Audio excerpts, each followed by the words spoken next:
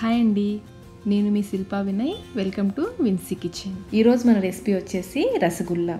పాలు పంచదార ఉంటే చాలండి, స్వీట్ షాప్లో లాంటి స్పంజీగా జ్యూసీగా ఉండే రసగుల్లాని మనం ఇంట్లోనే ఈజీగా చేసుకోవచ్చు. చూసారు కదా ఎంత జ్యూసీగా ఉన్నాయో. మరి ఈ రసగుల్లాని చేసుకోవడానికి కావలసిన పదార్థాలు, తయారీ విధానం చూసేద్దాం. ముందుగా 1 లీటర్ పాలు తీసుకోవాలి. కప్ మెజర్మెంట్లో అయితే 4 కప్పుల పాలు. మీరు ఏ పాలైనా తీసుకోవచ్చండి, చిక్కడి పాలే అవసరం లేదు. వీటిని మీడియం ఫ్లేమ్లో కాగనివ్వాలి. మధ్య మధ్యలో ఇలా కలుపుకుంటూ ఉండాలి, మీగడ పట్టకుండా. ఈ పాలు కాగేలోపు పాలు విరగొట్టడానికి ఈ విధంగా 3 టేబుల్ స్పూన్ల నిమ్మరసం తీసుకోవాలి. ఇందులో 3 టేబుల్ స్పూన్ల నీళ్లు కలిపి పక్కన పెట్టుకోవాలి. అలాగే ఒక జాలి గరిటెలో ఒక కర్చీఫ్ కానీ ఏదైనా క్లాత్ కానీ ఉంచి పక్కన పెట్టుకోండి. పాలు మరుగుతున్నప్పుడు ఫ్లేమ్ని లోలో ఉంచి మనం కలిపి ఉంచుకున్న నిమ్మరసాన్ని కొంచెం వేసుకోవాలి. ఇలా కొంచెం వేసిన తర్వాత ఓసారి ఇలా కలుపుకోవాలి. ఈ విధంగా పాలు విరిగేంత వరకు కొంచెం నిమ్మరసాన్ని యాడ్ చేసుకోవాలి.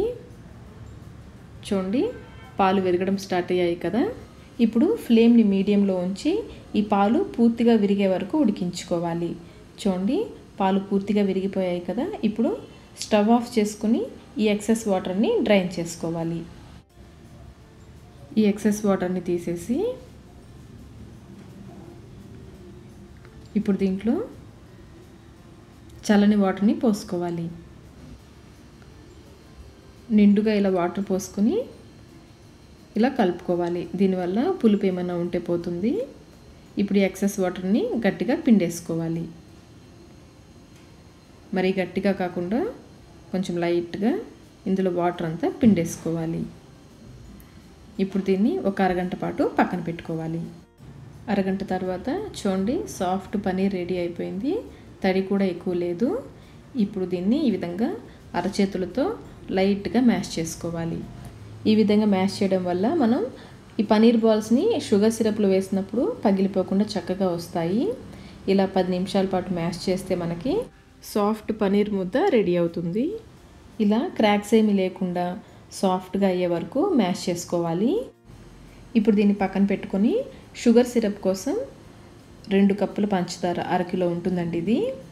దీంట్లో 4 కప్పుల నీళ్లు పోసుకోవాలి.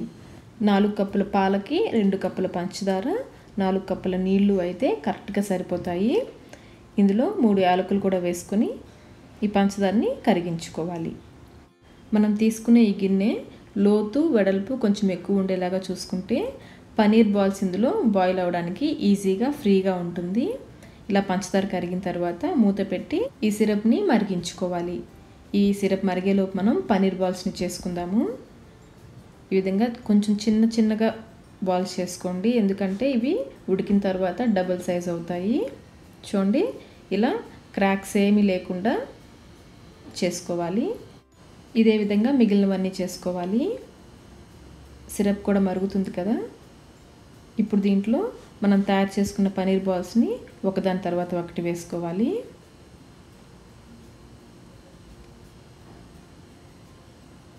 ఇలా అన్నీ వేసిన తర్వాత మూత పెట్టేసి మీడియం ఫ్లేమ్లో 10 నిమిషాల పాటు బాగా ఉడికించుకోవాలి. 10 నిమిషాల తర్వాత ఒకసారి వీటిని ఇలా కలుపుకోవాలి. ఇలా కలుపుకొని మళ్ళీ మూత పెట్టేసి మరొక 5 నిమిషాల పాటు మీడియం ఫ్లేమ్లోనే ఉడికించుకోవాలి. పనీర్ బాల్స్ చక్కగా ఉడికి డబుల్ సైజ్ అయ్యాయి చూడండి. ఈ విధంగా 15 నిమిషాల పాటు ఉడికించుకుంటే పనీర్ బాల్స్ చక్కగా ఉడుకుతాయి. ఇప్పుడు స్టవ్ ఆఫ్ చేసుకుని 4 గంటల పాటు అలా వదిలేయాలి. అప్పుడే ఈ పనీర్ బాల్స్ షుగర్ సిరప్ని బాగా పీల్చుకొని టేస్టీగా అవుతాయి.